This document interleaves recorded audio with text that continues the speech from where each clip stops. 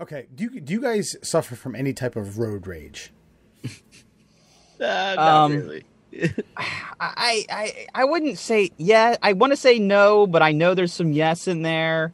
I'm very short tempered, but I let it go. Does that make sense? Yeah. I'll have. I want to you say motherf- I want to say no, but it's sprinkled with a little bit of yes. Yeah, I feel Sure. like that's me.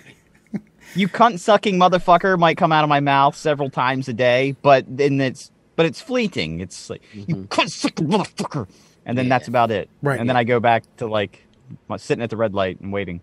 Yeah, it's like short outbursts for me, and then in the event that you like cut me off or there's a reason that you need to get the horn, you get the horn for an obnoxious amount of time.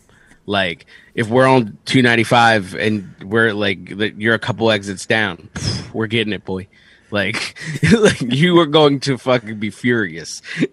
Yeah. That's like my only the petty little thing, but other than that, This is okay. I kind of feel like you guys are getting what I'm getting at, and some would describe it as road rage. Sarah said it. I came home and I told her this, and she said, "Doug, you suffer from road rage." And what it was, I got almost clipped in the rear end of my new car, which your new Veloster, my Veloster Turbo, my Veloster Raptor, which I'm very protective of now. And you call it the Veloster Raptor? well, they call it that, so therefore it's that. Oh, do they? Yeah. Oh, Who's they? that's fucking Hyundai does that.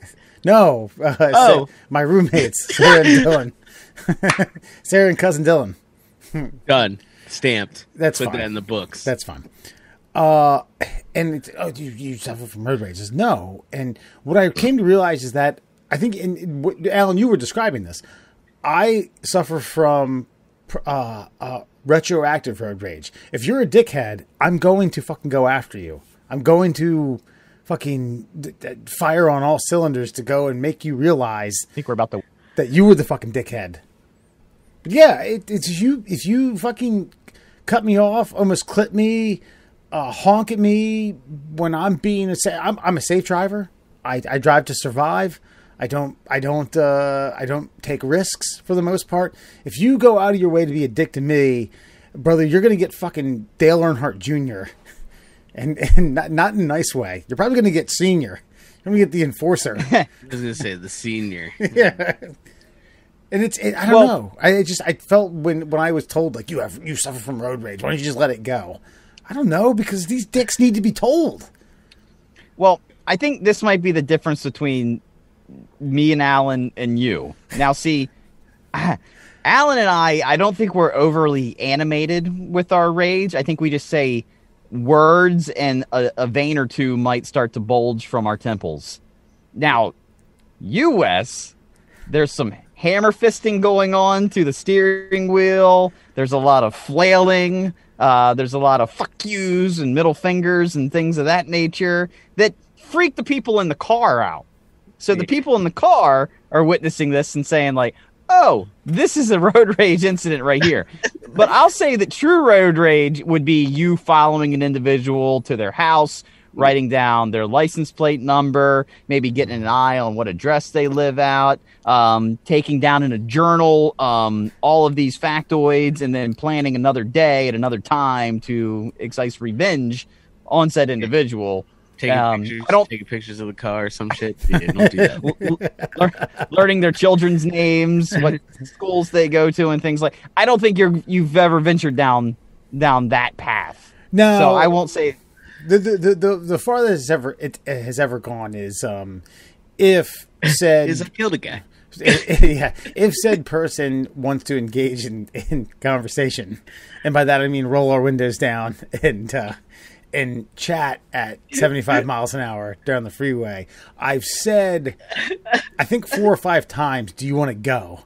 Meaning, do you want to find a rest stop and fucking and come to fisticuffs?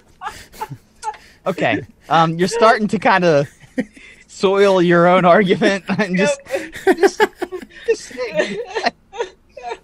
and this really comes down to like how willing you are to fight the other person. See, a lot of my shit is kind of passive aggressive. Like it's said, and if they catch me saying it, like I'm not going to shy away from it necessarily, but I'm not going to continue to be the aggressor or I'll get my ass kicked. I didn't know this. And I think this has to do with you being right on that threshold, being 6 foot, right around 200 pounds. That's the kind of human that has the ability to throw down at a moment's notice. You know, there's not a lot of people bigger than you. There are a fair amount of people smaller than you.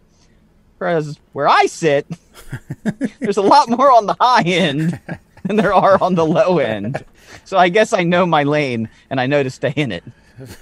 But I feel like it's never it's never provoked. It's never if I'm on the wrong end of this, if I've made a mistake, if I've inadvertently thrown the turn signal on with someone in my blind spot, I'm usually like, hey, look, man, I fucked up. My bad, bro. I apologize. And if they yell at me, I'm like, yep, you're right. You did that. But I think about a week ago, someone blew a tire and was slow to pull over, and it was like a sandwich going down 97, brake, about 5 cars, and I may have been trying to throw on some Biggie on my phone, and it was like, oh shit, and then it caused like a little bit of a backup. No fender benders, no bumper no rubbing is racing type shit. And then, in an attempt to get over, the guy who was behind me got over and then sped up and then got pissed off that most people were getting over and honked at me and flicked me off. I was like, yeah, you fuck you. And I tried to catch up with him. And tried to tell him fuck you a few more times. He drove way too fast, a lot faster than I was comfortable with. The turbo couldn't catch him. Oh, this is when I was in the accent. Oh, all right, that's fair. So okay, I was just gonna say, this is why I bought the turbo, so I can catch these fucks. Wes, I mean, you're my man's in them, but you don't have just a road rage problem. You have a little bit of a rage problem. And it's not like a huge problem, but you get mad, and I get it. But like Mur said, you're very aggressive when you get mad. Like I do every now and then get that aggressive, like bang on some shit or like break something. But yeah, you get there often. It's cool though. I don't think it's a problem. You should probably not follow people. I will say that. Listen to Alan backpedaling all of a sudden. No, hey, look, I don't think it's a problem. I'm just letting you know that it's a thing that you do, and I'm also saying you should probably not follow people. Just okay. That's my little last piece of advice, because it sounds like that's where you went with your car stories, is that you follow people. Now, let me ask you, Wes, what was your argument on this? Were you denying that you have a road rage? Well, it just like, clearly was. It's just people with road rage give me road rage. People, aggressive drivers who think they can do no wrong. Then, obviously people who are driving. I've always said that there is a difference between driving fast and driving aggressive. You can drive fast and not tailgate and not cut people off and not, and you can breeze through traffic. And I've been in the car with people like this. Listener, Kilby drives fast, but at a point where he doesn't realize that he can't fucking play Frogger through traffic. He just dials it back, takes his time, and then goes. But then you get people, and I don't know, it's just like they're going to cause fucking accidents. And the moment you cut me off, fuck you. I'll find you. Then, do you want to go? Do you want to go? I've only done that 4 times. 4 times? What? I did it to a FedEx driver. What highways were they on? Do you remember? 3 of them were 97, just going down to Annapolis. Once was a FedEx driver. I showed him the phone because he cut me off, basically saying like, "Hey, I'm calling the whatever's on your bumper. How's my driving?" And he cut me off again. And I was like, I don't care where he's going. I'm following him. He'll stop eventually. I didn't. To his credit, he drove pretty fast. Ain't no governors on those babies. Yeah. Well,